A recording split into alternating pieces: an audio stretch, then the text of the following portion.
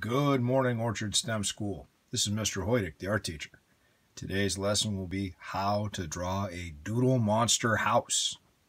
Now to start with, we're going to need to fold a piece of paper in half 2 times. Here's a paper, and I will fold it in once and fold it in half twice. And then when I open it up, you can see 4 sections. 1, 2, 3, 4. Now, in each of those sections, we're going to draw a room of our doodle monster house. In this folder for this activity today is the sheet full of doodle monsters. And doodle monsters are simple monsters to draw, made out of basic shapes. Here is my drawing I've started. You can see in the first room there's a bed with some pillows, a picture on the wall, and a dresser. Now for our next room, maybe I'll make maybe the kitchen. And so over in this corner I'll put a stove, some burners, and then here is a pan that the doodle monster is using. Over here can be a table, you know, the kitchen table. And right there. And then right in the middle, we're going to put one of the doodle monsters. So this is like half an oval, and then a rectangle, and an oval, and a rectangle, and an oval, and a tail. And at the very tip of the tail is a star. Now let's put some googly eyes on this doodle monster, and maybe some teeth. There we go. Oh, I'm sorry, there we go. Next,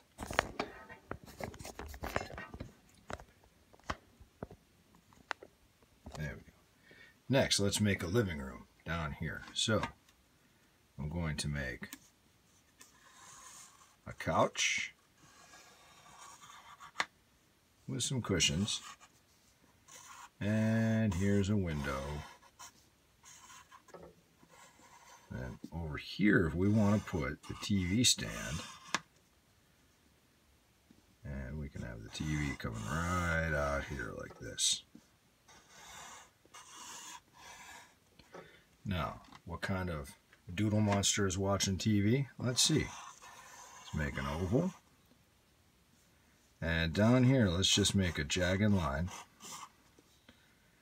And 4 lines for the legs. Here's the toes. And let's see, up here, we'll make 2 circles for the eyes. And let's make a big mouth here. It's just chock full of teeth. There we go. And then finally, for our last room, maybe we'll make the bathroom. And so I'll put a sink here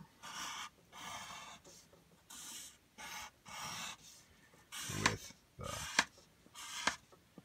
legs for the sink. And here's the faucet. And there's the bowl of the sink. Then maybe over here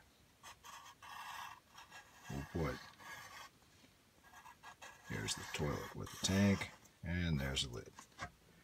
And then right over here, washing his hands can be, here's the hands.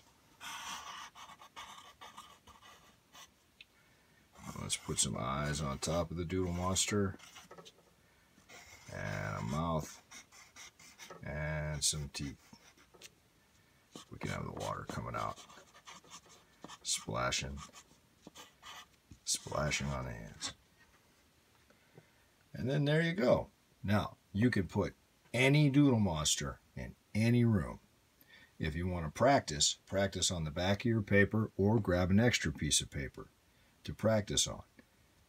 And when you're done with your doodle monsters, I definitely want you to color them in. Hey, enjoy your doodle monsters? Do your best. Make sure you take a picture of your creation so that you can add it to our journals. All right, have a great day. Bye-bye.